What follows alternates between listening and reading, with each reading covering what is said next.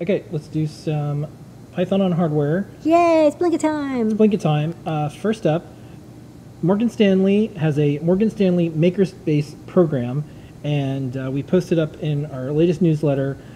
They have a circuit playground with CircuitPython thing they're doing. So lots of kids getting hardware, able to fill their makerspaces with electronics so they can learn how to code. Check it out. Colorful LEDs, look at it, it looks so cool. And if you want to check it out, they're not just putting this on a separate Twitter account. This is on twitter.com/Morgan Stanley. So you know it's a big deal when the big companies are doing stuff with kids and code and makerspaces, and they use their main account, not like, you know, the name of the bank or whatever, like gives. You know, no, this is they're fully behind this. So very cool to see Morgan Stanley doing this. Next up, the latest issue of Hackspace magazine is out. We have a lot of the articles posted on our site that you can go and read. Don't forget to subscribe. If you subscribe, you can go and use the Hackspace, hackspace.mag.cc /Adafruit and subscribe. But it's Python on hardware, and that's one of the big articles in there. Drew wrote it from Osh Park. And he loves it because it's like microcontrollers, microcomputers, everything is supported. Yeah. And they definitely have a lot of Python code and projects in Hackspace every month. It's a monthly magazine. So subscribe. Yeah. They're coming to the US. So check that out. And in addition to all the Python on hardware stuff in there and using Python to control LEDs, there's Design a Vase with Fusion 360, makes things with toothpicks, add audio to Raspberry Pi projects, and 3D print strong parts. Next up.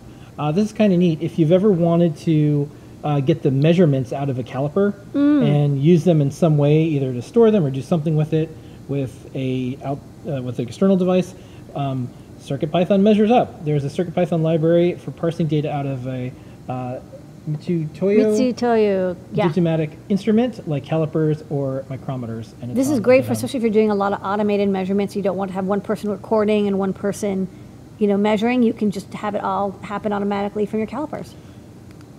During Engineers Week, DigiKey did a really neat thing. They had, and I'll just show the video and we'll just talk over it. They had a girls' night out for Engineering Week, and this year they hosted one for all the young women in their area to increase interest in STEM. They learned how to program a circuit playground from Adafruit, that's us. They used MakeCode, they used CircuitPython, they used things to build projects that they can keep for later, and the staff helped out. So this is a really good example of one of our partners doing something that scales. Like, for us, we can't really do workshops, we don't have space and all that, but this is something they did. So this is really neat to see. So thank you, DigiKey, for being such a great partner, and very cool work. And look at all these projects that they were able to do. I love how these girls, like, they have their own interests and backgrounds and experiences, and so when they become interested in electronics or engineering, they're going to come with their own, you know, information and background, and it won't just be like what they learned in school. It'll be like these kinds of events that give them inspiration to design new and interesting electronics.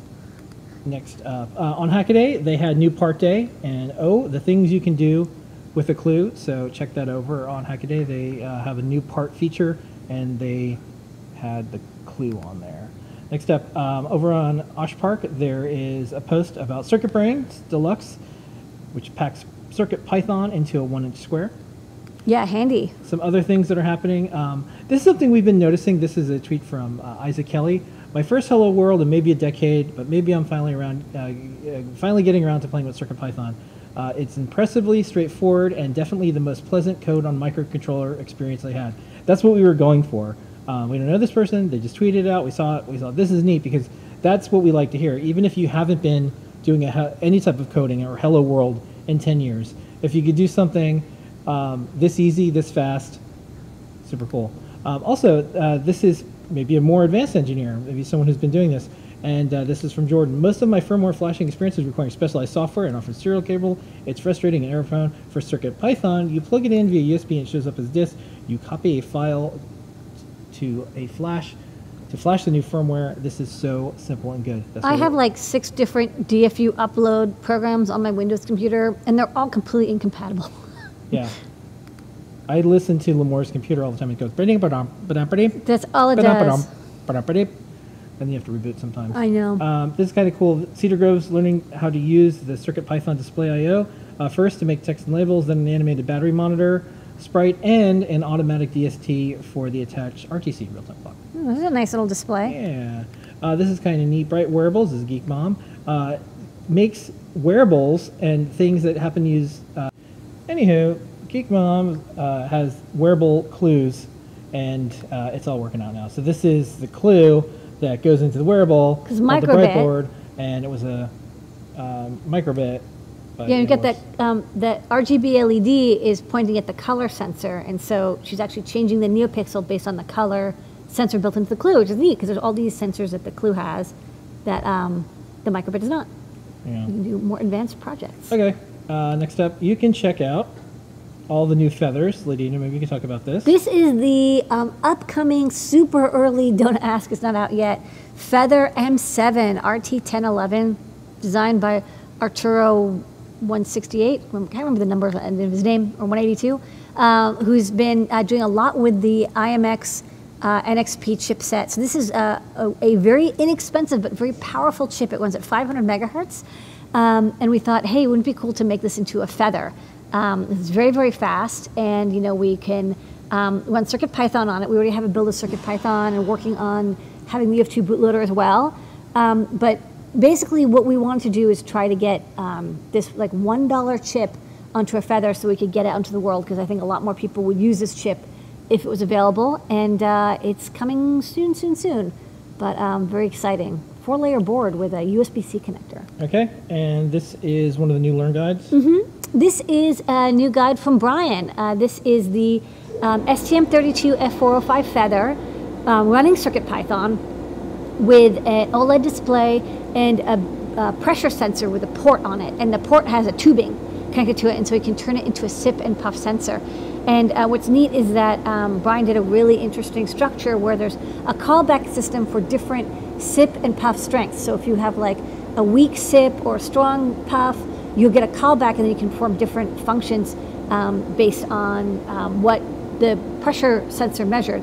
So this is for making alternative user interfaces, sometimes for accessibility, but also like Phil, you were thinking, what if you had a puppet that you could control some of it using your mouth? Like there was that musician who would have like a tube that went into his guitar. Can't remember the name of him off the top of my head, but so you can use the pressure of your mouth to as a sensor to read and control other mechatronics, robotics, what have you. Okay, and then just a little bit of an update. We have 214 libraries. So many.